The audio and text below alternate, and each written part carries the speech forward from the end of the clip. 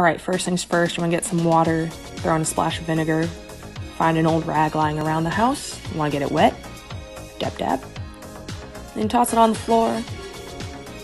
Now let's do this. First exercise up, we have the side lunge. According to Google, it works your glutes, quads, and hamstrings. If you want to make it more productive, you can spin around in a circle, thereby covering more surface area. Next up, we got mountain climbers. Get a little cardio in, heart rate up. You can make it more difficult by actually moving your hands as though you were going down a ladder. Lastly, we have the reverse lunge series. You could do single leg, alternating legs.